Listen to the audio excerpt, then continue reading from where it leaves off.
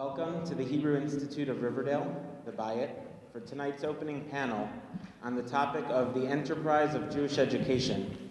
Are we succeeding? My name is Menachem Menchel, and I serve as Director of Synagogue Education and Programming here at the Bayit. In the words of our senior rabbi, Stephen Exler, Jewish education is so fundamental, so important an issue in our personal and communal lives that it is sometimes hard to know where even to begin the conversation. Although indeed it is sometimes hard to know where to begin the conversation, it isn't difficult to identify with whom to begin the conversation. Nina Bruder, a local Riverdalian, is among the Bayit's pride and proud elite Jewish educators. For me, this idea of creating a space in our Bayit for a communal conversation around Jewish education, my personal passion and vocation, really blossomed as a chavruta, a partnership, that I have been proud to share with Nina in designing our series on Vishinantam, reflecting on our educational charge. I'm honored to welcome an illustrious group of colleagues to join Nina in tonight's conversation, featuring individuals impacting the field of Jewish education in real ways. Nina Bruder is the director of the Jewish New Teacher Project, the Jewish Day School division of the New Teacher Center, a national non-for-profit educational organization that accelerates the effectiveness of new teachers and school leaders through mentoring. Nina served for almost a decade as the executive director of Bikurim, advancing new Jewish ideas, and before that at the Drisha Institute for Jewish Education. Nina is also a guest lecturer at the NYU Wagner School for Public Service and the Wexner Foundation. A Wexner graduate alumna, Nina holds a BA from Brandeis University, a master's in public policy from the Harvard Kennedy School, and studied for 2 years at the Pardes Institute for Jewish Studies in Israel. To learn more about Nina, please refer to the handouts. Friends, please join me in welcoming Nina Bruder.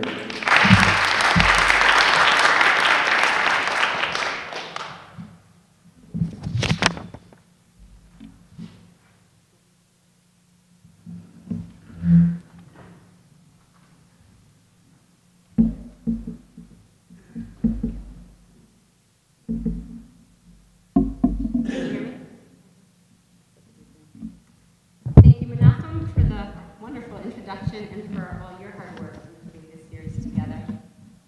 Good evening, everyone. Tonight we have the opportunity to talk about a topic that is near and dear to our hearts, Jewish education. I want to thank the Bayit for hosting this series and for the honor of moderating this panel, and again on April 5th. Jewish education is a very broad term with many dimensions. It might be my bias from the circles I'm in, but aside from Israel and these days the presidential election, no topic, in my opinion, gets talked about more than Jewish education, certainly among families with school-aged children. Why? Jewish education affects so many aspects of our lives. It's both personal and communal. It's both philosophical and institutional. It's a source of inspiration and a source of work. Education is a foundational principle of Jewish life.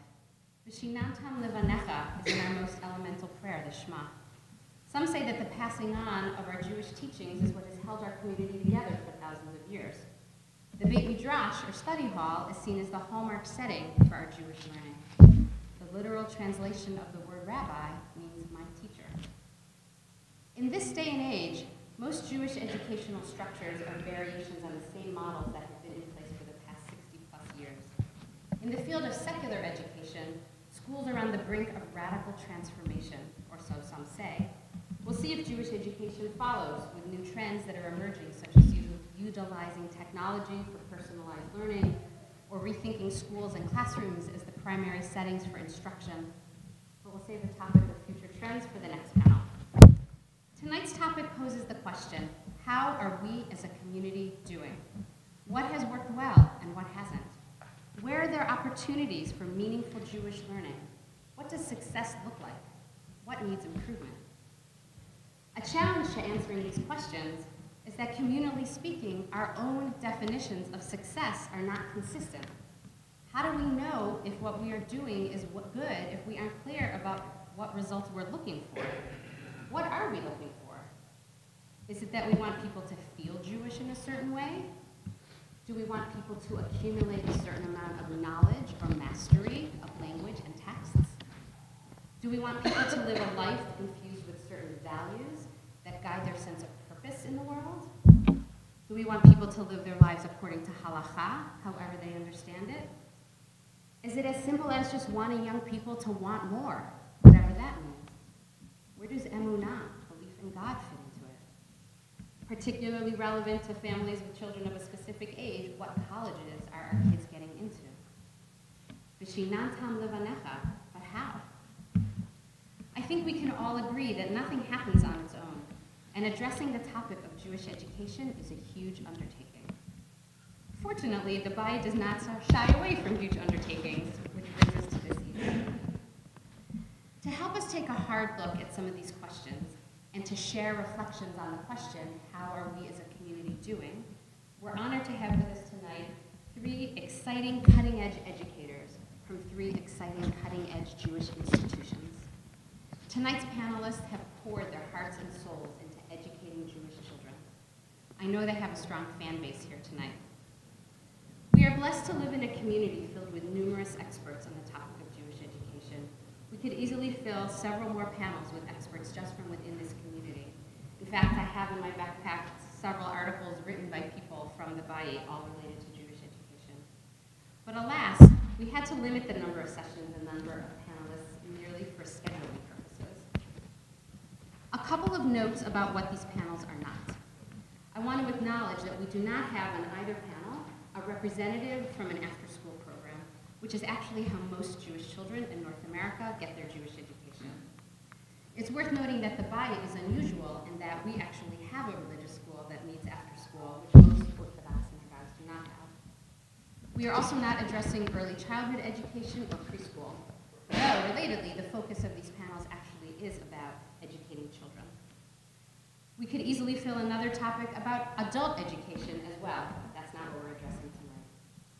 You have the full bios of our panelists, so I won't repeat what you can read on your own, but I will just add a few words of introduction. Amy Scott Cooper is heading into her 19th summer as director of Camp Raman Nayak. Many children from this community have attended that camp. Raman Nayak is unusual for a day camp because Amy actually runs 2 camps at the same time, one for children who attend during the day, and then after those kids leave, one in the evening for the counselors who live and sleep at camp all summer long and have their own Jewish educational curriculum designed specifically for them. Rabbi Aaron Frank has worked in Jewish day schools for the past 14 years, both at Beth Tefillah in Baltimore and here in Riverdale at SAR High School. He also ran the Bayit Sunday School program a number of years ago. He is the incoming new head of school at Kinneret Day School. Both SAR and Kinneret have very strong ties to the Bayit. Ilana Ruskay-Kidd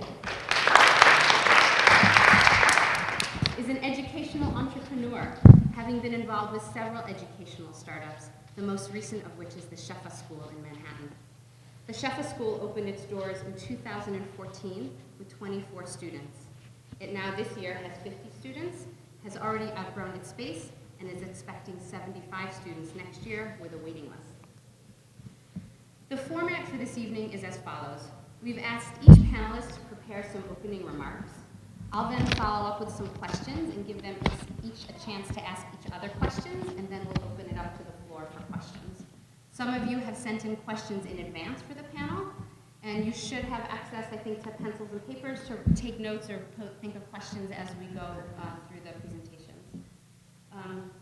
You can hand them in along the way or save them for the questions time. So without further ado, we thank you for coming tonight. We thank our panelists for coming tonight, and I invite Amy Scott Cooper to just come and start us off. Thank you. Erev Tov, everybody. And I really do feel like this is part of my Bayit. I know so many of you here, and it's wonderful to reconnect. And thank you so much for the invitation.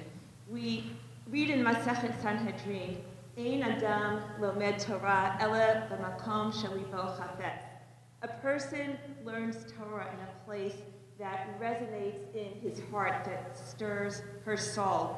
And I would say for me, along my Jewish journey, from childhood till this point, that I've been very fortunate. I've been a fortunate Jew, that I've had many stops along that journey where things have resonated in my heart and stirred my soul and moved me forward.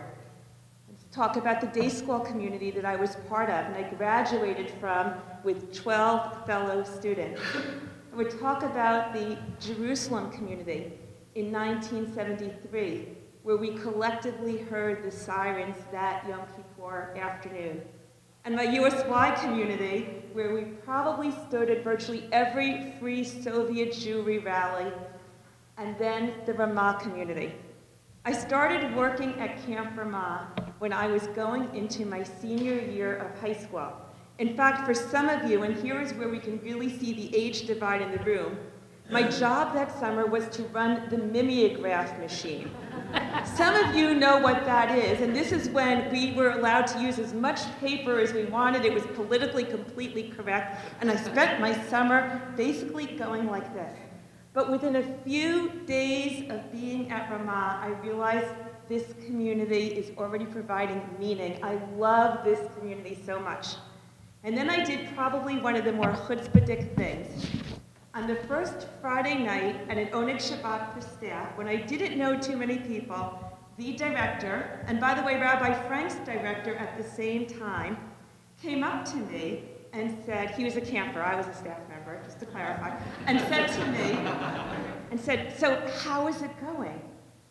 And I looked at her and I said, I love this community.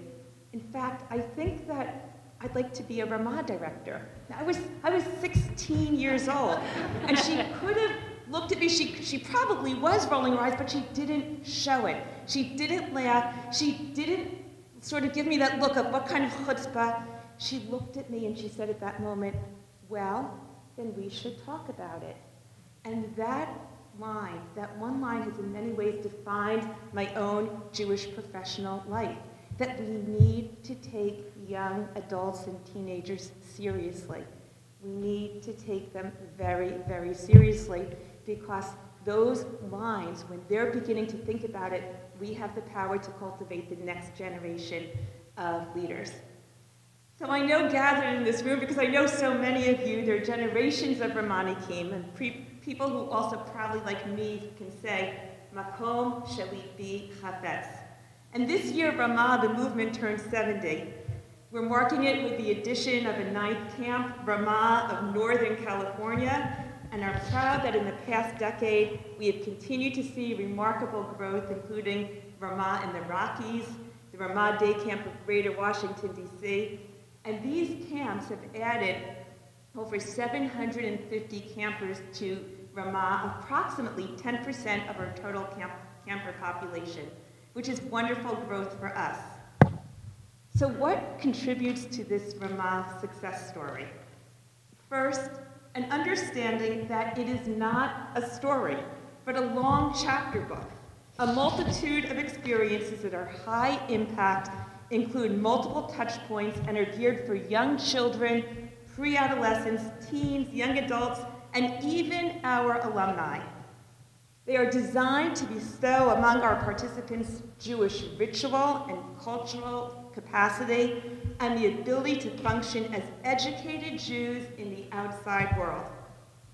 When we get it right, we see peers living and learning together, forming enduring friendships, sharing a passion for Jewish life, and ultimately satisfying the need for Jewish meaning that so many of our young people want and need. But what goes into the formula? A formula that thrives on summer heat and ice cream and a commitment to excellence. Now, I have to tell you that thankfully my chemistry teacher in my junior year of high school, when we spoke about formulas, really encouraged me to think about Jewish educational formulas and not chemistry formulas, because she already saw that I would be more effective talking about Jewish educational formulas. But to take the idea of different formulas of different mixtures, I would suggest that these 9 formulas go into success at Ramah. Number 1, the right mix of intentionality and spontaneity.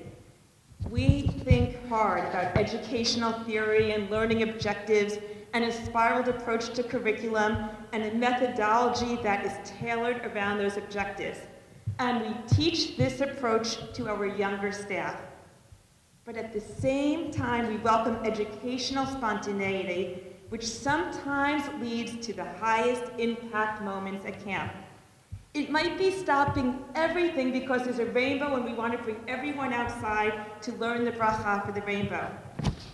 And it might be, and for those of you who are products of NIAC over the past 19 years, you'll understand this, that on a really, really, really hot day 19 years ago, we couldn't open camp inside the way we always had, so we brought the kids outside, and someone had a tape recorder and put it on, and the kids started to dance, and the Migrash and Migrash dancing at Ramah NIAC was born. Number 2, strategic planning and experimenting. We spend the right amount of time on strategic thinking and strategic growth, but we never allow ourselves to get paralyzed by process. New ideas are warmly welcome, as is experimentation, even when it's not part of a strategic map. And young adults know that my favorite line is, "I have an idea." In fact, in our office, we have an idea room where they can come and sit and just create ideas. Number 3, structured environments and creativity. We believe that the community flourishes because of the structure, the daily routine, the pace of the week, the time blocks. Do not suggest that camp is just a free-for-all. It is probably one of the most structured educational environments that exists. And we believe at Ramah that the structure leads itself to incredible creativity, which is welcome and embraced. 4, young adults and seasoned educators. Ramah has one of the largest senior staffs of rabbis and educators and psychologists and social workers and teachers and principals, and understand that mentoring and training and supervising and role modeling and supporting young adults is critical to their success as future Jewish leaders. Yet the true magic of camp is because we can cultivate young adult role models who combine determination, passion, and most important, coolness, and I really mean it, into one amazing package. None of us in this room right now are still cool. Even you guys, you're not cool anymore, and we need, I'm sorry, but we need that coolness, and that's what an 18 and a 19 and 20-year-old bring because we role model it and teach them. Number 5, so while we're still talking about young adults, those who we desperately need to be the next cohort of day school teachers and Jewish professionals and even panelists, we understand that first we need to nurture them and make them feel completely comfortable in the homes that we build at camp. And from that nurture, hopefully, we're going to give them confidence. And from that confidence, we're going to be able to empower them and give them wings to go make the Jewish community what they want it to look like. So we go from nurture to confidence building to empowerment to setting them off to go create on their own. 6, passion from the top coupled with passion from the base, which does not require any more explanation other than my belief that passion is responsible for the most success within the Jewish community. We need passionate people, and when we have them, their passion is contagious, and it fuels everyone else to be equally passionate. 7, our commitment to Ivrit. Our formula includes Hebrew immersion and Hebrew infusion, and understanding that for many of our campers and staff, Hebrew infusion in a day predominantly spoken in English is an important principle and an attainable goal. Thanks to Avichai Foundation, we have spent the past 6 years recommitting ourselves to the goal of Hebrew infusion, training North American staff to become Hebrew ambassadors. And at NIAC, and with tremendous gratitude to the Arivim Philanthropic Group, we've also seen in the past 3 years that we can create a total Hebrew immersive program, a full day and a full summer only in Hebrew, and this summer have 80 children who will be participating in a full summer only in Hebrew. 8, Ahavat Yisrael, an unyielding love for the land and people of Israel, weaved together with the openness to hear multiple narratives and voices. The first Shlichim came to Camp Ramah in Wisconsin in 1948. Imagine that. And what I will tell the 250 new Shlichim coming to all of our camps next week when I see them is that Shlichut and Israel, and certainly Ramah, have grown up and matured together. Our formula must include first and foremost an unyielding love for the land and people of Israel, with then the ability to have nuanced conversation in a completely safe haven. And finally, a halachic eruv coupled with a spiritual eruv, which encourages joyfulness and growth, and a commitment to tzedakah and social action. Our ability to sustain that halachic eruv, that religious framework, in what we create a camp, a joyful, spirited, spiritual, non-judgmental, and happy setting. So there it is. It's a formula that is constantly being played with, but each year it produces one great bug juice. The challenge, Stephen M. Cohn gave it to us just 3 weeks ago, and I quote him here: build more camps. And not just any camps, of course, but camps with an educational mission and purpose. Impact more people. Ramah is one of the most important programs for strengthening the Jewish future, period. We have an emergency in Jewish demographics, and Ramah needs to build more camps and influence more children, teens, and young adults. This is our climate change moment. We need to take the warning signs seriously and act now before it is not too late. We need more Ramah. Toda rabah.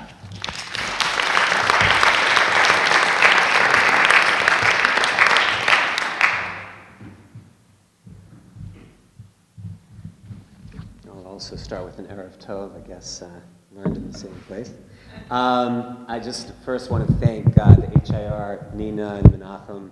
I'm just so proud to be a part of this incredible community here at the Bayit, a lifetime student of Avi, who is here, a community that I can never fully repay for the riches that it has given my family, and I'm blessed to speak here tonight. I also want to thank 3 institutions in my life, the Beth Tfilah Dahan Community School in Baltimore, SIR High School here in Riverdale, and Kinneret Day School, community schools, and their yeshivas, and one is sort of a yeshiva and a community school in a weird way, places that have really given me the opportunities to reflect, to learn, to grow in this amazing journey of Jewish education. It's been a really good opportunity for me over the past couple weeks just to sort of think about where I've come from.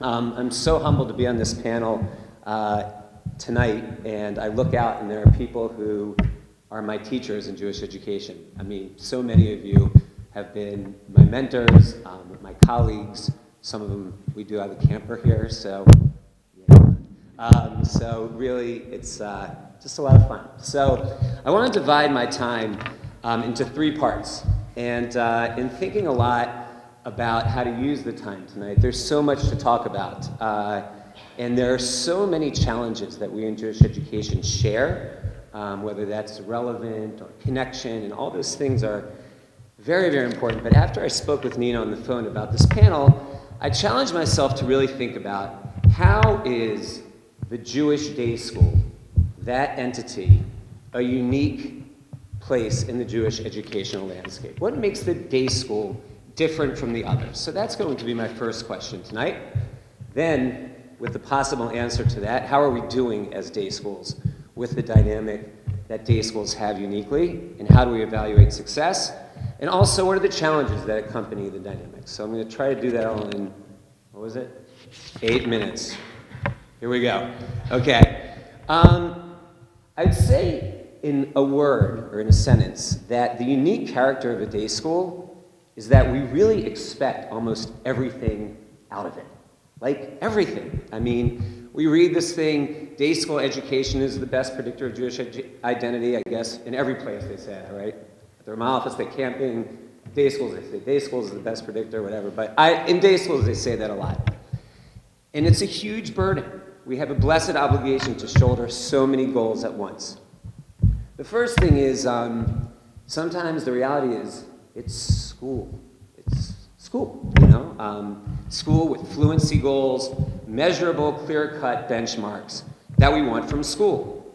Most of the goals that are school goals take place in the formal classroom setting, the structured schedule of the day, the day-to-day life of school. Tanakh, 6 times a week. Gemara, 9 times a week. Hebrew, 5 times a week. Whatever those are, that's really those measurable school types of goals. But I think our community expects much more than this out of school. Fairly or not, I think the community expects what I will call tonight affective results. Those are the results that come from educating towards feelings, toward ruach, spiritual goals, and most of those goals, mostly, though not always, those take place outside of the regular schedule of a regular school day. Those affective goals are actually more associated with camps or youth groups. Those are the settings where affective goals seem to be most associated with. But I think every parent still wants those in school too. They want us to excellent general studies education, excellent literacy education in Judaics, and also please make my child very spiritually connected and ruachnik and all those kinds of things. And they all want it done here. And achieving success on the affective lens in the schoolhouse is a huge challenge. I was actually first introduced to this framing in a conversation I had with a friend and mentor, Rabbi Jeff Sachs, at the Mandel School in Jerusalem a number of years ago.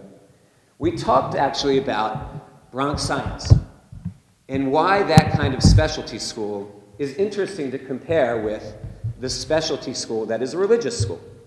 So let's look at Bronx science, or a school like Bronx science. At Bronx science, everyone attending understands the goal, right? Certainly there's going to be some variation. I'm sure on their panel they talk about the variation. But as a whole, the goal is pretty clear, right? The kids want maximum knowledge acquisition of science, of math, of those types of literacy benchmarks. The parents, all committed to that literacy acquisition. Benchmarks, those are clear indicators of future success in math and science. But Bronx science is pretty easy. What's a success? Someone who does well in math and science, in class and on tests. That's success. But in many ways, Jewish day schools and religious schools are nothing like that.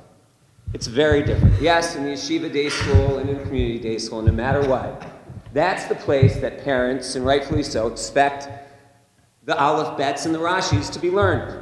It's the space where parents send their children to school, and our community expects literacy results.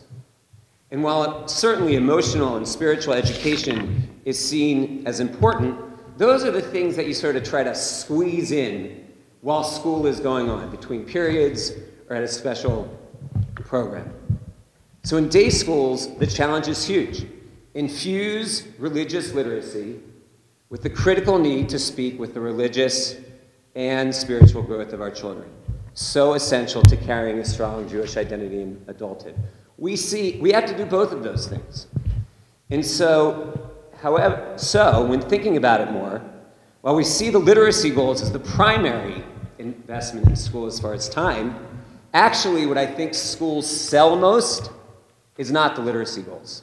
I sort of did I went around on websites, looked at videos, things that are going on in school. Go check out the latest emails from your kid's school, your grandkid's school, your nephew's school, your niece, the truth is almost all the time, they don't sell literacy, right? Think of the emails that you got this week, okay? We have watch highlights from today's Oneg, watch the basketball championship, see our guest speaker on the Yom Yun, view pictures of the school-wide Chesed Day, or from Color War. Those are the things that we see mostly. And while, yes, we put pictures of kids learning, the truth is, it's rare that we say, take a look at what happened in 11th grade accelerated Gemara today. Watch these kids nail a Tosfot. Like, people aren't like, whoa, want to see that.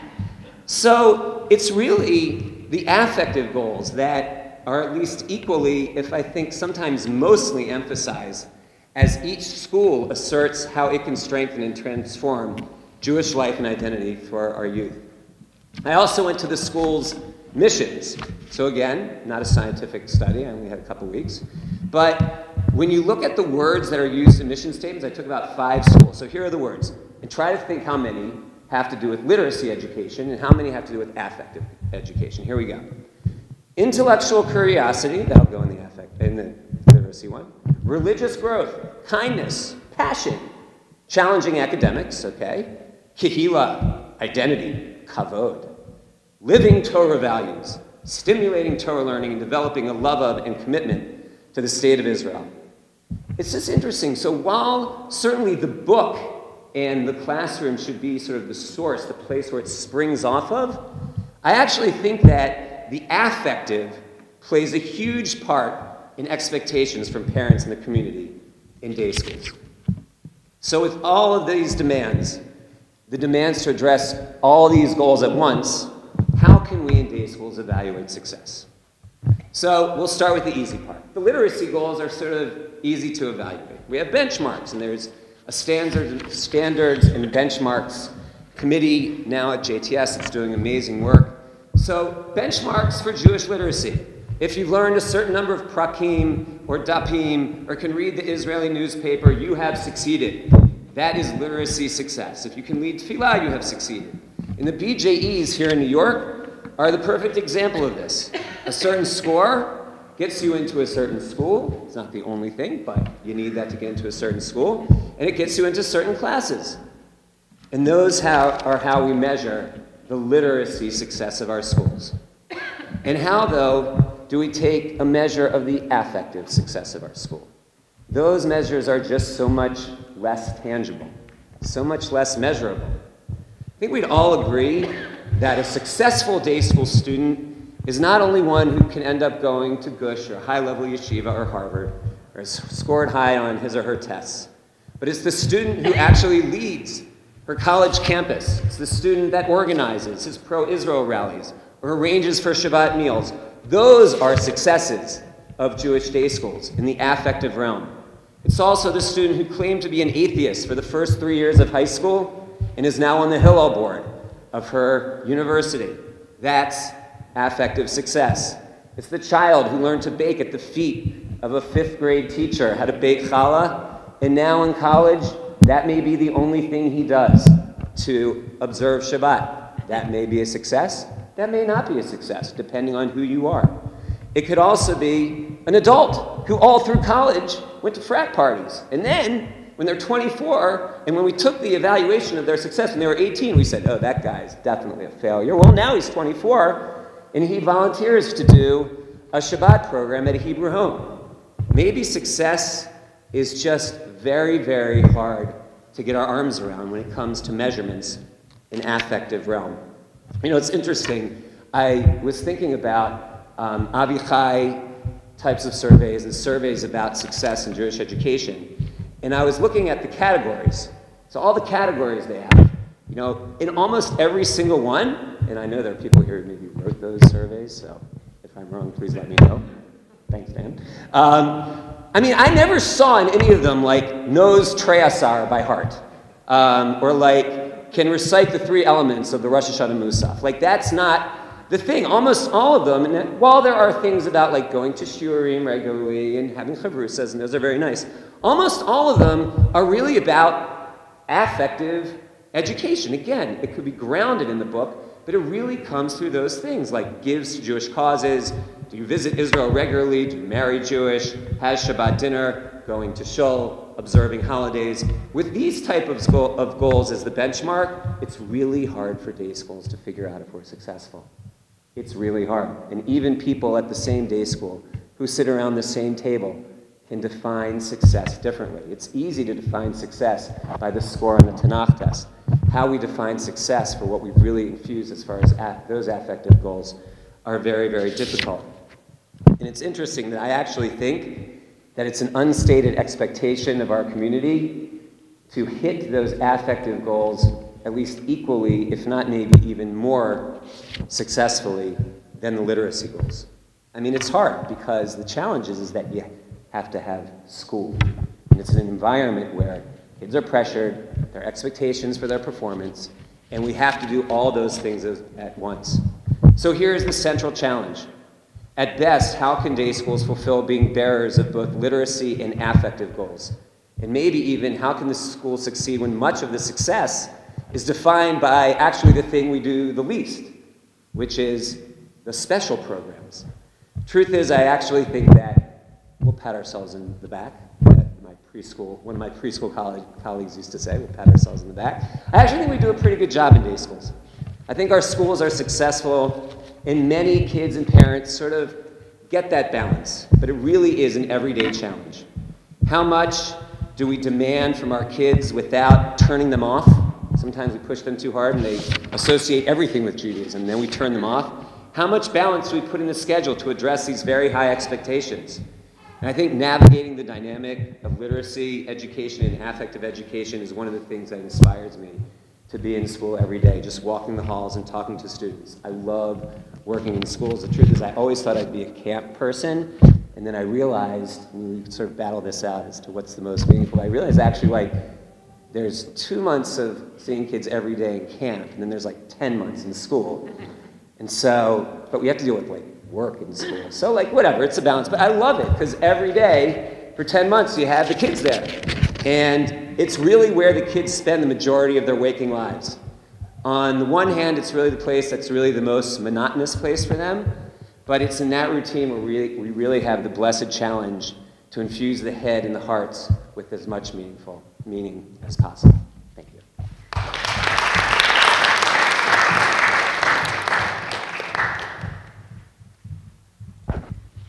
It's nice to see everybody. I have to say, having been born and bred on the Upper West Side, we tend to think that the Upper West Side is the center of the Jewish community.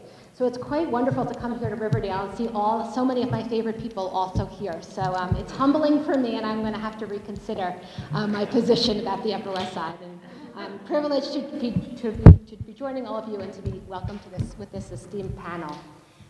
One of the questions that we were asked to think about was sort of to describe the Jewish educational enterprise, which seemed like a very lofty question within 5 to 8 minutes. Certainly I'm not going to be able to do it in 5 to 8 minutes, but I wanted just to touch on some of the things that I was thinking about around that topic. I would say the first question was, what were we doing well? I think that there is some innovation, and I think what is exciting and what certainly you can hear is both that there is innovation from within, and that there are also projects of all kinds. I had the opportunity last year to be part of Bikurim, where I got to see all kinds of Jewish startups that were doing all kinds of things. And I believe that there is an excitement, and I think that there's a realization that we are sometimes just talking to one another, that everybody in this room is engaged. Everybody in this room, I'm going to guess, has some connection to a synagogue, or to a day school, or to a Jewish camp. And we can feel quite good if we all sit with one another, and we can both complain about the small stuff, but fundamentally the community is talking to us. And one of the questions that I really think about a lot, and clearly the statistics are starting to show us, is that there are a lot of people who don't feel like we're talking to them. And we're not talking to them for lots of different reasons. But I think it's something that we want to take seriously, and I think that as we spend a lot of time on drawing lines and deciding who's in and who's out, what's right and what's wrong, that often what we end up doing is leaving a lot of people feeling irrelevant and feeling like outsiders. That when we talk about our Jewish values, but the question of what it really means to live our Jewish values and what it means for Jewish institutions to begin every day, every moment, the way in which they interact with one another, the way that they interact with the outsider as they define it, are all important benchmarks to me, much more than what we say. is what we do. And that I think that we have a serious challenge ahead of us. And if we look at the demographics of what's going on in our community, what we are seeing is that there is tremendous diversity. And as the community is porous and as we're welcomed into these communities, that we want to, that I think we have a responsibility and a big question and challenge of what it means for us to become, in fact, a community that people want to be a part of. Because nobody anymore has to be a part of it. And so the question is, do they want to? And is there something compelling about what we're doing that makes them feel that they want to be a part? I would say another thing that I'm starting to see that I'm pleased about is that there is collaboration between institutions. And I hope that this can happen more. We have limited resources. We have the limited resources of space, something that we can feel the most here living in New York City. We have limited resources of money, of talent, and of time. And there's no excuse to keep reinventing the wheel or diverting resources when there is so much work to be done. One of the things that I've been thinking about around this issue of limited resources is around talent. Amy, you really spoke to that question. When I had the privilege of supervising the camp at the JCC in Manhattan, and what I watched were these magnificent counselors, one after another, who cared about children, who cared about the values, who were turned on to what was happening Jewishly at the JCC camp. And then I would ask them, would you ever think I was always looking for good teachers, and I'd say, would you ever think about coming to work in our school? Oh no, I'm not going to become a teacher. And I know for myself that when I graduated from Harvard, pretty much to a T, everyone said, you're going to go now and become a teacher? It was as if I had said I was going to go and pump gas at the gas station. And I think things have changed a little bit, but I don't think they've changed that much.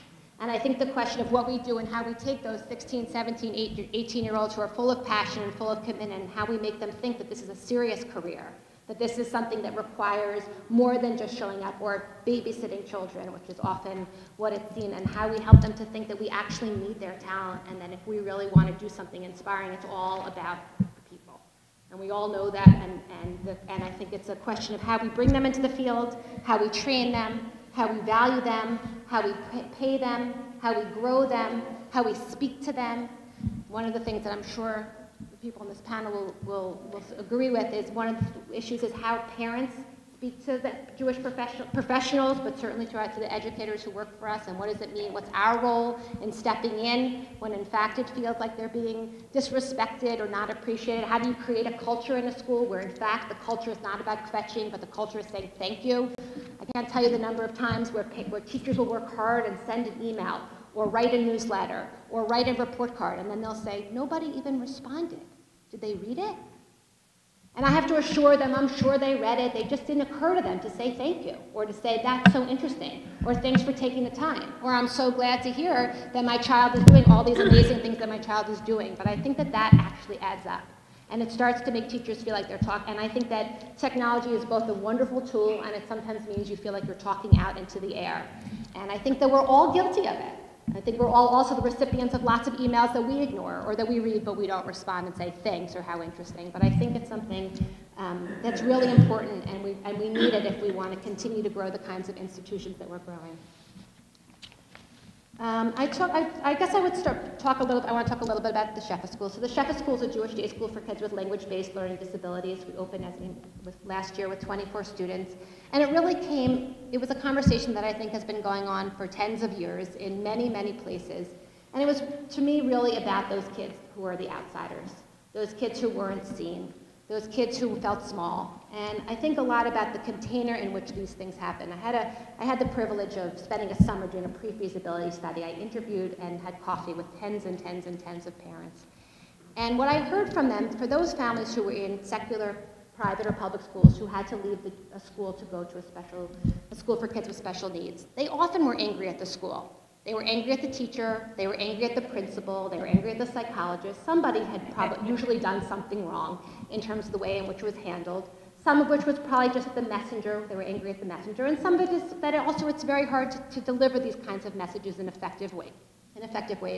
And often they'd say, I'm not going to give $1 to that school, or I'm not walking back into that school. But when I interviewed families who had been parts of Jewish day schools, Jewish nursery schools, Jewish communities where that same thing happened, the language that they used at the end was that they felt betrayed by the Jewish people. It wasn't, I'm angry at this school or that school, but they felt pushed out of the whole community. And they couldn't avoid it in the same way. Because while you may never walk into PS 87, you may never walk into Dalton again, every time that they walked into a Shabbat dinner, or every time they went to the friend's bar mitzvah, or every time that they had a shiva and they saw that their day school kids' families came and visited at the shiva, but their kids who were in the special ed schools, parents didn't come to the shiva because they didn't understand that that's what you do. You show up at shiva when your grandparent dies. That each one of those moments, those families feel hurt and rejected. And the children feel like outsiders. And the question that I began to think about is, what kind of container can we have? What happens in these containers? So one of the reasons that Jewish camp is so effective, I believe, which it certainly is that children, of course, love the Jewish life that happens in camp. But they also love everything else that happens in camp. So they associate playing Gaga and hanging out with their friends and picking grass with being in a Jewish community. And that is where it happens. And similarly, when a child is in a Jewish day school where they feel badly about themselves, or they watch their friend who is struggling and the teacher's not able to serve them, that it affects the way that they feel about that container as well. And that if we could flip it around and if we could think about what happens if in a Jewish container children could learn to read, and if in a Jewish container a child could start to feel their shefa, their abundance inside of them, and that if in that container they could all of a sudden start to feel more relaxed, and all of a sudden the homework that they're doing with their parents no longer is an area for tears, stress, and hysteria, but instead it's something that they knew that they could confidently do, that wouldn't affect not just the way they feel about themselves, but the way in which they feel about Jewish life. And I think that we all work to create those kinds of containers, but I think that the container is more than what we think we're teaching about Purim, or what it is that we think we're doing about how good our swim instruction is, but it's really about the way in which children feel, and then how parents feel. One of the things that I would say was a guiding principle for us as well was that we were going to use the best practices, full stop. That meant that we were going to look at the secular world and that we were going to look at the Jewish world to see what was out there. That we know that it's one of the privileges of being in a community that is not just a Jewish community, but there's so much good things that are going on out in the world. And that we were going to really build on those, that we were not going to reinvent the wheel. And that we were not going to do it if we were going to do a schlocky job. That if in fact that we were going to create a sort of suboptimal Jewish school, but they were going to eat challah, that we were actually it wasn't fair to those students or to those families to pull their students out, and they shouldn't come to the Shefa school. They should in fact go to that secular school where they were going to get an excellent education, because kids know the difference. And kids know the difference between when we take them seriously and we give them quality, and when we're just saying, don't worry, honey, and we're just sort of hoping somehow that they're going to like it because we're going to do a few things that are Jewish. And that there's a cycle of confidence and competence. And for children to be able to feel confident, they also need to be competent. And so that balance that we're really talking about how much is text and how much is the feeling, that these things are actually very much related. And that for a child to be able to arrive at the Shabbat table and feel like they belong, they need to know what's going on. They need to know the Kiddush. They need to know what the Parsha of the Shavua is so that they can actually have a conversation with their sibling who might know something. And so we really tried to have that balance of both being able to give them content and a sense of confidence, and also understanding that the idea was not to replicate the problem and just continue to sort of shove and rush things into them, because we knew that wasn't for these students, for any student, but certainly for our kids, that they needed things deeper, slower, and in a way that was going to help meet their learning needs. When we look at our successes and where our failures, I would say that one of the ways that we measure our success is children's learning and progress. It's certainly something that we can see. Is a child reading more than they were reading before? Are they being able to solve math problems they couldn't? Are they able to express their ideas in more clear and coherent ways? Another thing we look at is their emotional state. How do they seem? They just seem happier, and that's something that we also really can feel and see. What's the reality for our families? Has it changed for them? When we interview families before they come, it's exhausting to hear what their lives look like. When we hear about how hard they're working to piece all the pieces together to keep their children in the school that they are in, and to keep their child intact, and to get the homework done. And so we look at that. The other thing that we look at is we're a pluralistic Jewish day school, and we have really a privilege of pluralism at the Shefa school. Because people don't have as many choices, people come to the Shefa school not because they're committed to pluralism, but because they really want a good special ed Jewish education. And it means that families travel from far, and they travel from far from a religious perspective, I never in my wildest fantasies imagined we'd have the kind of pluralism that we have in our school. And what's beautiful about it is it's allowed us to celebrate our differences, and that's really what it's all about, is celebrating differences. And I would say it's something we look at, and from my perspective, when a parent will call us and ask us a question or say, this made me a little uncomfortable, I think it means we're doing our job. It means that we've created a community where parents feel comfortable enough to say, I was wondering about that, or what do you think about that, or have you ever considered doing more of this or less of that? So to me, being able to have those conversations is a privilege, and people don't feel like they can walk out. And so it's allowed us instead to have to figure out how to work together and live together. I would say the last piece is really about our role as being part of the larger conversation. What we feel really, it's been very important for us to partner with the Jewish day schools. We want to be seen as a partner with them, as all of us working together. I'm always struck and moved by the extent to which all of the schools are actually really working to serve as many students as they can, as well as they can, with very limited resources. And the question of how can we both support them, I think we have a whole lot more to do. How can we help to be able to better define what we can do, what they can do, how they could do what they are doing better. I think that is a larger question. And I think that as special needs has sort of continued to move into the center of people's realities, there's pressure.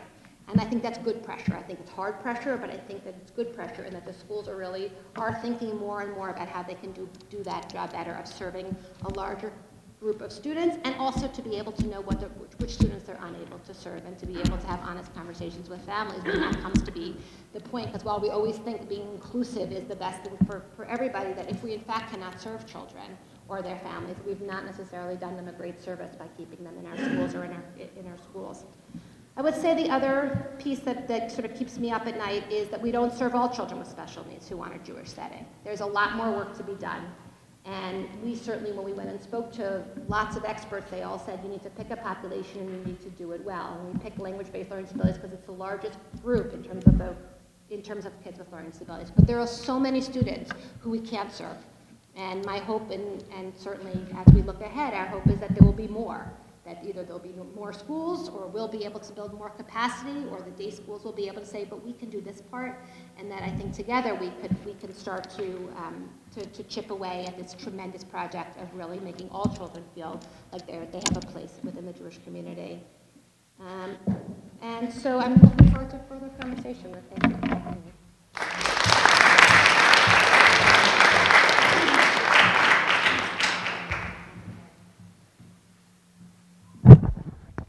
This microphone is for the live stream feed, and we're all going to turn on our lavalier mics also.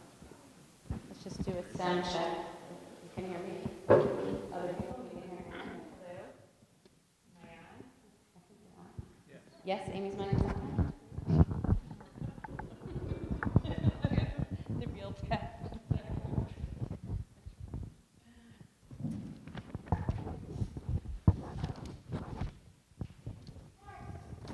So I'm going to pose a few questions to our panelists. I'm going to give them a chance to ask each other any questions that have come to mind, and then we're going to open it up to the audience. You all spoke so beautifully and movingly about the work that you do. It was so inspiring to hear kind of the passion coming through. I want to drill down on some of the things that feel like they might be rubbing points and see if we can bring that out a bit. I'm going to put my first question to Amy, which is how do you see, we had 2 day school representatives on this panel and camp represented. How do you see the relationship?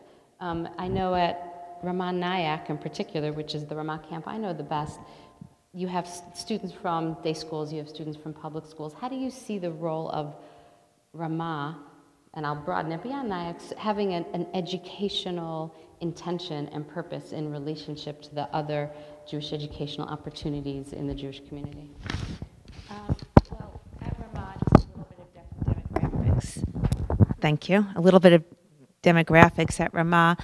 Approximately 50% of the kids are day school kids, and the other 50% of the kids are religious school, or with the case of day campers, sometimes still undecided and have a few years before they're deciding on a trajectory of what kind of Jewish education they're giving their kids.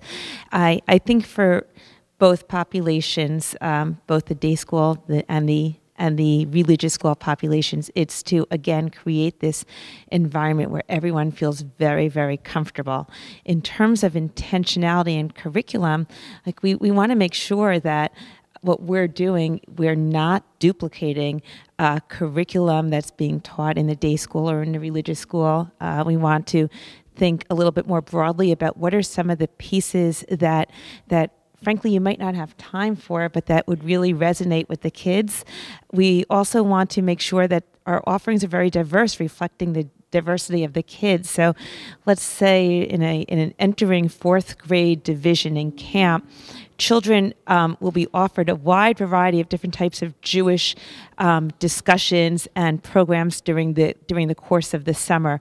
They can include anything from serious text study to doing more in the fine arts and the performing arts with a Jewish dimension, because we want to make sure that every type of child coming from different backgrounds and every type of learner feels comfortable at camp. But just one more thing I would add to it, Nina, is that because we're in the summer and there are so many people that it's their quiet season, we love to open ourselves up as a community for day school educators and Jewish professionals to come visit during the summer, because ultimately what makes this work is partnership. And I love that you said that we need each other. We need to talk to each other.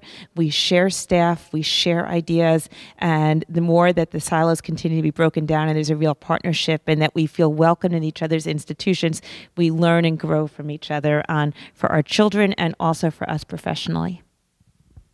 I know that there have been some efforts to bring camp to school and to link curricula from day schools to camps and back and forth. That's a big leap to make, but at least if the communication's beginning. A question to Aaron. In your day-to-day work, what altitude do you generally spend your time at? Are you in the kind of thinking about education and pedagogy? Are you thinking about Judaism and transmitting Jewish content? Are you thinking about implementation and logistical details and who's where when? Can you give us an insight into that? I've done in my 14 years in day schools, I've served in different roles in different day schools, but in some cases I've been more heavy on the logistical pieces. In some of the areas in which I've worked, I've been more heavy on staff development and working with staff. And one of the things I've really enjoyed and loved in my time at SIR is really being in the classroom more and focusing on pedagogy and being part of a team. But I think the biggest piece when I was reflecting on this is that I think that in day schools, we tend to bifurcate these issues so much. It's like, I've been to like a million conferences about like, are you really spending your time doing education? Or are you spending your time like dealing with buses? Now, I understand like what's behind the question, but in this really, I have to say the true Hakarat Tov goes to Camp Ramah. My training there is like, everything matters. Like there's no, I've spent a lot of time talking about educational methodology. I've been at the Harvard Principal Center, and I've also been one who changed an entire 200-car carpool line in one day and almost got tomatoes thrown at me. And all of those moments were like educational moments. So I understand the question, but I actually think that each one of them like brings along an incredible educational opportunity. Even in that like carpool day that I like will never forget, I was like, everyone will listen to me. And that didn't exactly happen, but I learned a lot. And there are parents, even to this day, who I'll see after years, whose kids were in my school, like, do you remember that day? And like, that may be the biggest day they remember. They poured like, hundreds of thousands of dollars into their kids' Jewish education. And that engagement with me, I hope, was one where they saw like an easygoing, happy Jewish role model.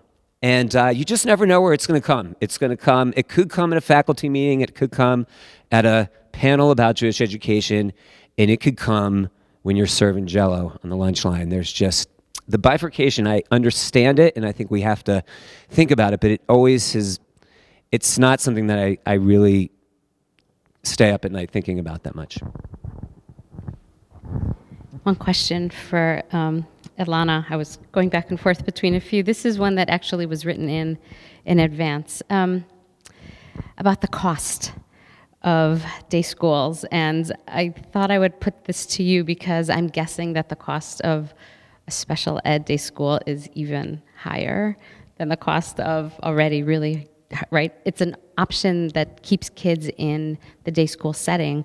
But I wonder if you can just speak to, I think that that's a huge communal challenge. I don't think it's the Shefa School's problem. I think it's the North American Jewish community's problem. But I wonder if you could speak to that. Yeah, I mean, I think clearly that the question of day school cost is a fortune, and a big one, and I've experienced it both personally and professionally. And I would say a few things. I think that actually we are the Shefa School is actually one of the things that we look at is we benchmark ourselves against is the secular special ed schools, and we have put ourselves below the price of the secular special ed schools. And we did that because we wanted to be affordable. We are still a very expensive school. But one of the things that we also know and learned here is that in order to offer a quality education, it costs a lot of money. And that if you want to goes back to the question, if you want to do a good job, it's going to cost money. I mean, I would say we have worked very hard to raise money so that we've been able to have a strong financial aid model, and we are proud to be able to offer that. We also have another very good loophole that works for us, which is that the way that works in New York City, and New York City is extremely unique in this way, is that because children are entitled to a free and appropriate education, it means that almost all of our New York City families hire lawyers and sue the city. It's a crazy process. They have to do it every year. Some of you are nodding, so some of you have heard about it. But what it means is that they have a very high success rate. So in our school, and this is true of many of the special ed schools, and it's even been easier with de Blasio, has been that all of our families who have sued the city have had settlements. And those settlements are often, they don't cover the Jewish part. And when they look at our schedule, that's not all, they usually deem between 15 and 20% as the Jewish part, but that other 80%, they can get 90, 95% of that support. So we've been very lucky in that our New York City families actually have found sort of another way to make it affordable. But it doesn't solve the bigger question. That solves sort of the Shefa problem, but it doesn't solve the problem of the question of how we really do that. Say that again? I said I'm glad we didn't get that one. No, it's a real challenge. It's really a challenge. And as I said, I think that I think sacrificing quality is not the answer to this question. So, and I think paying teachers less is also not the solution to this problem. Do you want to? Yeah, I just wanted to add that I think that a model that I very much believe in, that I tried to do a little bit in Baltimore, we did a little bit of it, is really doing a lot of resource sharing, not just on the big topics and talking together about how can we communicate, but like actual resource sharing as far as sharing advertisements, putting a cap on PR budgets, those kinds of things. I think if we as a community could find a way to speak the same language, and that's going to take, and I think it's time.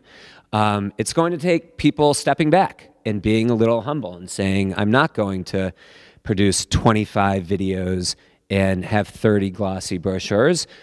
Look, I think the NFL salary cap is like $225 million, but everybody agreed to stay under a certain cap for that gazillion-dollar industry that is, and I think that we hesitate to do it, and I just don't really understand why. The only thing I ever come back to is sort of like and I'm a part of it, I guess, in some levels. There's sort of like a selfishness, like we're great if everybody shares, but we still want to have 10 bands play at our events, and so like we all are going to have to step back and try to sort of play better with each other in the sandbox in order for affordability to really become a real commitment.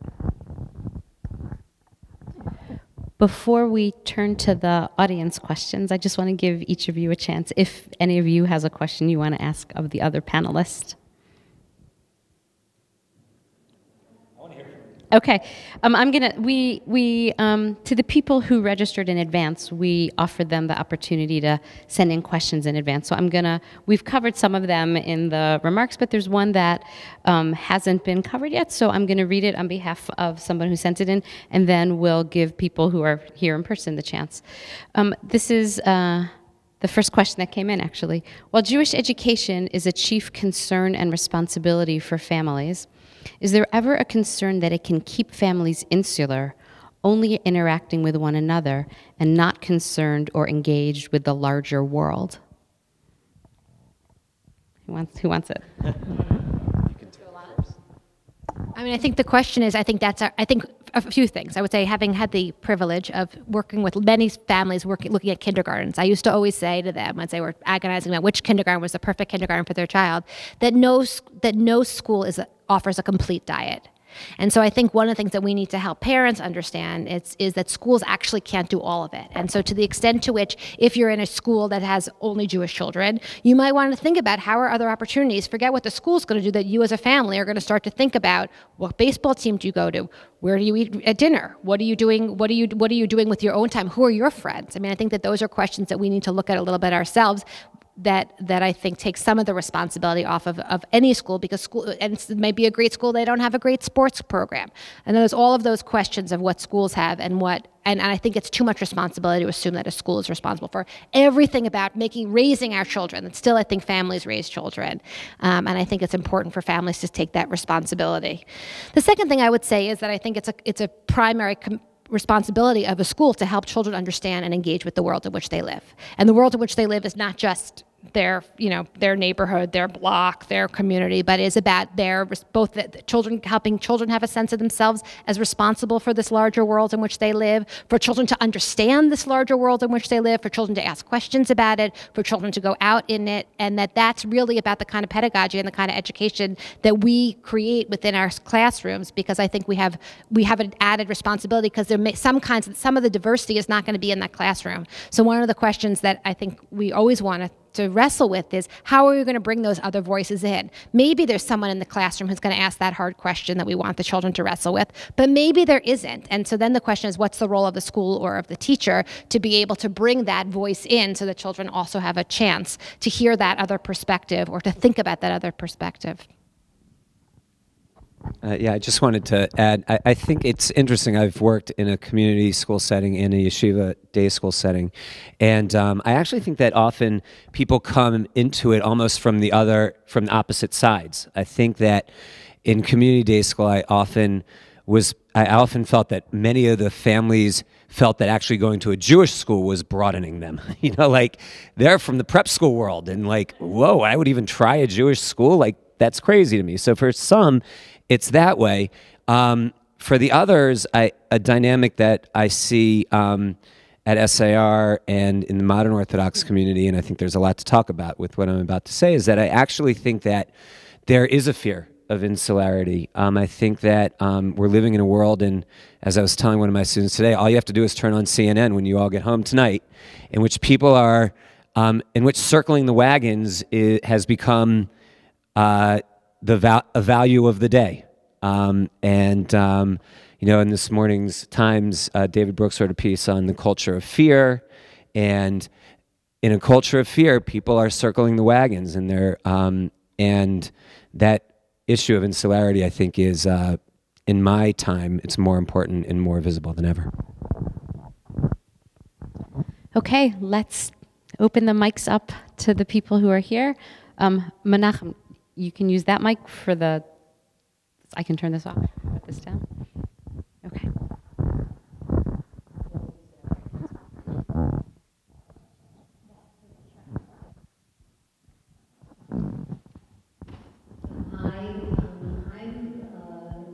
a former teacher at Professor Non-Jewish School, but I'm here as a grandparent and also as a parent of adopted children, one of whom has learning disability. And I want to just tell you my story, because when you talk about Jewish education and is it successful, I think you have to talk about every Jewish person. You have to talk about it pluralistically.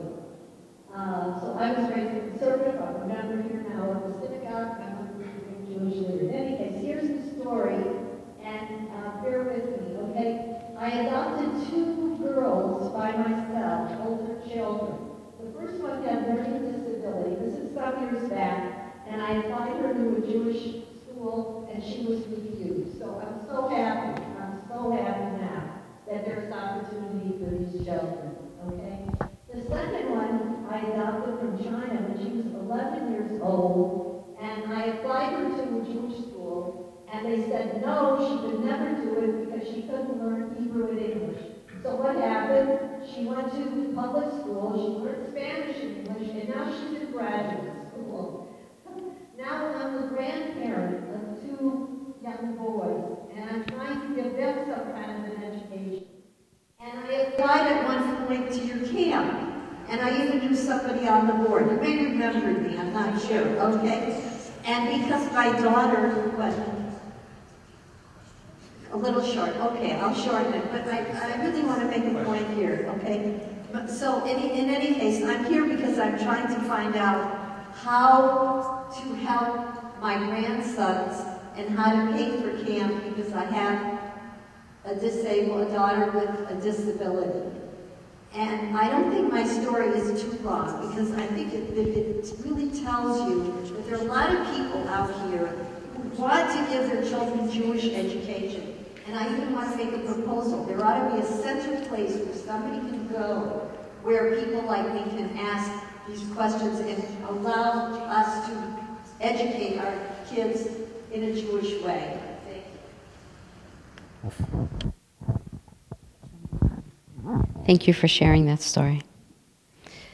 Are there other questions?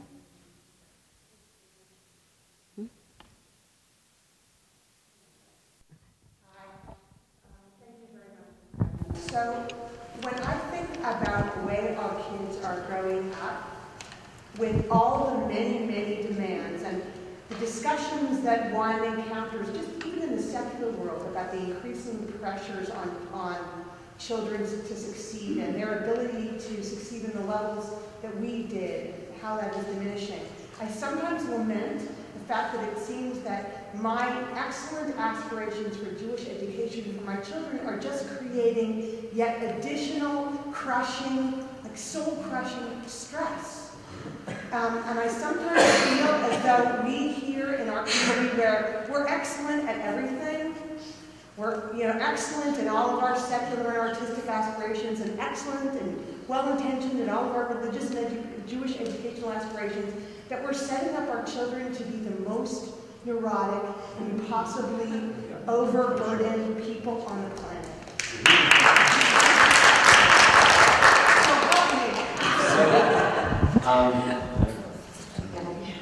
I just want to, I agree with you. I'll just say something pretty brief, but it's a huge question. I don't think I talked about sort of these differences of the literacy, education, and affective. I have to be honest with you, I don't think we've figured it out yet. I think that grading Tanakh ability or is tefillah something that should be graded, or I think that we're kidding ourselves if we feel like we've solved it. On the one hand, I certainly feel like we have to hold kids to task and make them realize that their Jewish education and their Judaic studies is of extreme importance. I think everyone would agree with that. The next question I don't really know if I would agree with even is, does that mean I have to give them the same grades and expectations that they have in AP history? And I think that really is a very, very big question that I think that we have to continue to grapple with. And that could take some of that pressure off, but I think we're all worried that the price of that would be that our children would think that, oh, it's just, we all have heard this. I just have a Tanakh test tomorrow. It's not a real test. So we want to be able to push against that while not making it on the same level. And I don't think we've figured it out yet, to be very honest with you. I just want to say, though, that again, I think we need to encourage educators to feel like they're allowed to be the educators. I think that often there's a lot of pressure. Families feel pressure, teachers feel pressure, schools feel pressure. There's a lot of noise.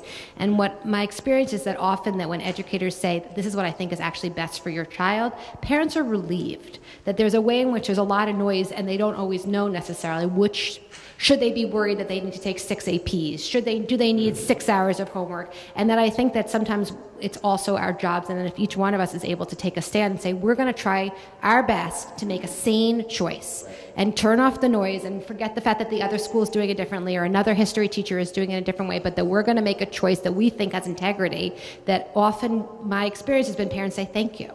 And that the truth is that most people are not feeling great about all this pressure that we're putting on our kids. And there's obviously been more and more movies, The Race to Nowhere. I mean, there's increasing attention to this, but there's sort of two conversations going on. There's this meta conversation, and then there's sort of what your child comes home with every single night, and then and not just what it does to the child, but what that whole family dynamic becomes about. All the 6 hours of homework. Our general studies teachers have to realize they work in a day school, and it's just not going to be the same. So.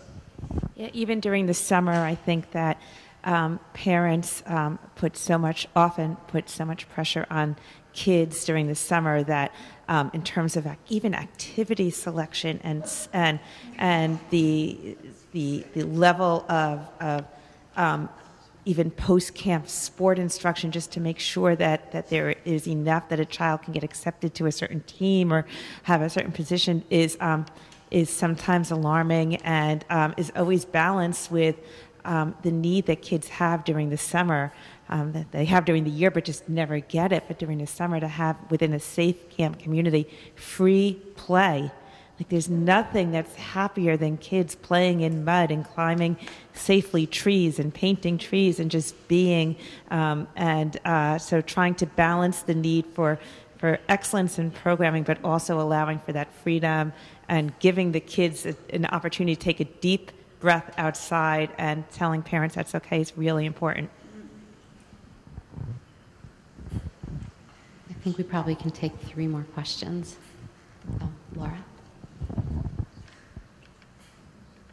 I also teach at SAR, and we've spent a great deal of time this year thinking about and talking about Israel education.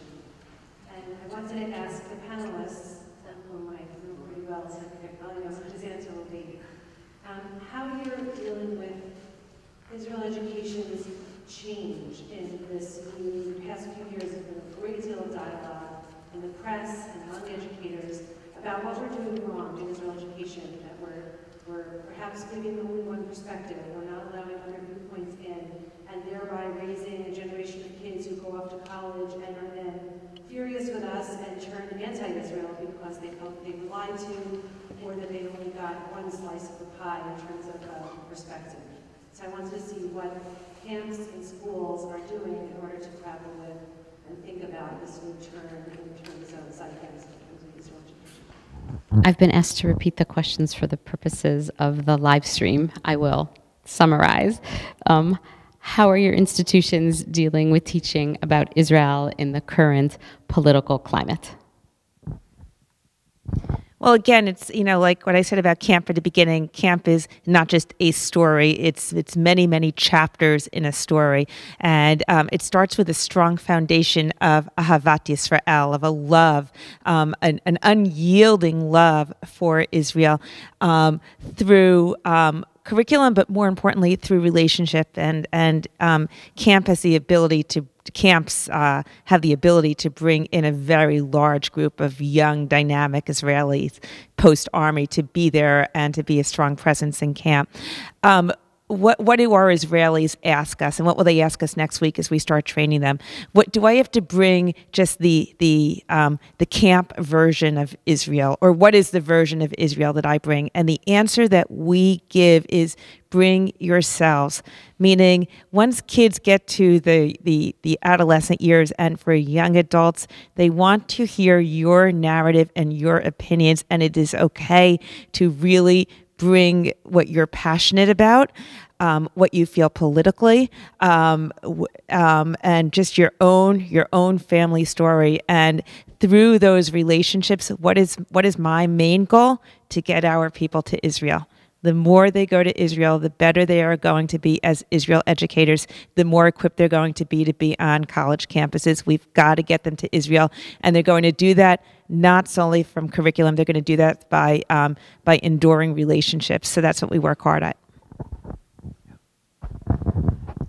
I would say we're not doing a good enough job. I mean, I think we're a new school, and so I think one of the things we've tried to have some humility about are what are the things that we knew we had to do excellently, and what are the things that we want to do well, and know that given how hard the Jewish day schools have spent a lot of time and a lot of resources on, that there doesn't seem to be such a, when we looked at what is a good writing curriculum for kids with language-based learning disabilities, there's a lot of agreement, there's a lot of research. I think the question around Israel education has been much more muddied, and as we've certainly reached out to schools, and schools have been tremendously generous with us in terms of sharing what they're doing, what we find is there's a lot more complexity to it. And I think one of the things that our kids are also, our oldest students are 6th graders and our youngest are 2nd graders. I find that one of the challenges that we face is how do you help children learn about anything that's far away?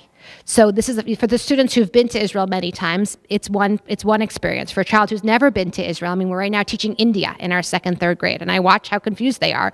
Where is India? What is India? And how do you? And nevertheless, and obviously, we have much bigger aspirations and commitments for their connection and relationship to Israel. But I find that helping us to try to figure out how to do it where it's not about falafel, and how it's not only about the political, praying for the peace of Israel, I think has been a real challenge for us, and something that I hope we're going to continue to grow and develop as we grow. And also, I would say the only other thing is there's tremendous fear. And one of the things I would say is our teachers who feel really comfortable teaching so many topics, that when they know that they need to be talking about Israel and teaching about Israel, that there is much more anxiety about messing it up, about what can they say, about what can they not say. And the truth is, so much of what we want them to say is actually probably not very controversial, but I think there's so much fear surrounding the topic that it means that there's sort of an additional barrier that I think is painful. I'll just say something very brief. I think we shouldn't, I was a lower school principal for 7 years, and I've worked in high school for 7 years. And I think in lower school, we shouldn't be apologetic about going with falafel and kachol lavan. I think that's become like this buzzword that we shouldn't be doing so much of, but I think actually it's okay. And I think in high school, we shouldn't be afraid of teaching complexity. And we need to row both those oars very, very strongly. Okay, I think we only have one question left. What Wendy was asking before, I also teach an SAR, but I've only been there for a short time. And it seems to me that the primary difference that I notice for my own children and for the kids that I teach between school and camp is homework. Not necessarily what happens during the day, or even the feeling, the atmosphere during the day, but how much burden the students bring home after school. This is a conversation I know that's happening in secular schools, the idea of eliminating homework, and also arguments about the ineffectiveness of homework. And yet I find still that there's encouragement to sort of pile it on. So I wonder if you have anything to say, I guess from the camp or school angle, about what happens in those free hours that are supposedly free, but actually not so free. Okay, so for the purpose of the live stream,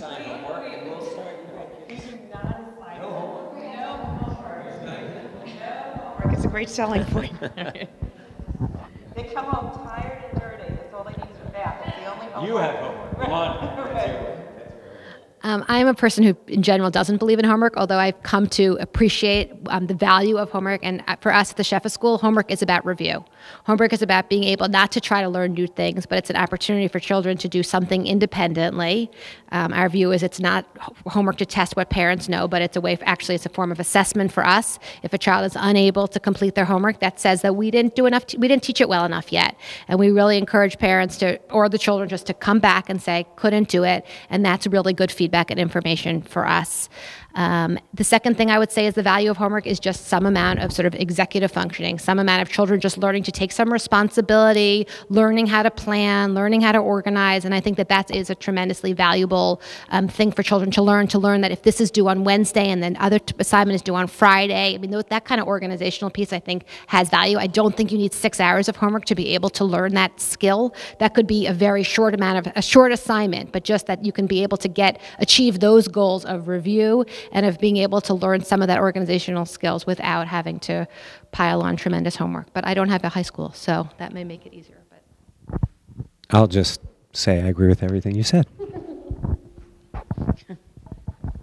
okay, Okay, I'm looking at my watch and it's a few minutes after 9, which is when we promised to close this. I think that our panelists will hang around for a few minutes after if you didn't get to ask a question that you want to or something burning that's come up as people have been talking. Before we close, I want to give a shameless plug for the next panel in this series, which is part 2 on Tuesday, April 5th at 7:30 in the same place. Our topic is forecasting Jewish education, how to stay relevant for the next 20 years. Our panelists are Lisa Exler, sister of Rav Steven, David Breifman, and someone who's going to replace Maya Bernstein, who is not going to be joining our panel, but she's fine, but she's not going to be in the panel. Thank you all very much for coming this evening. Thank you to our panelists for engaging us in not straightforward topics, and have a good evening.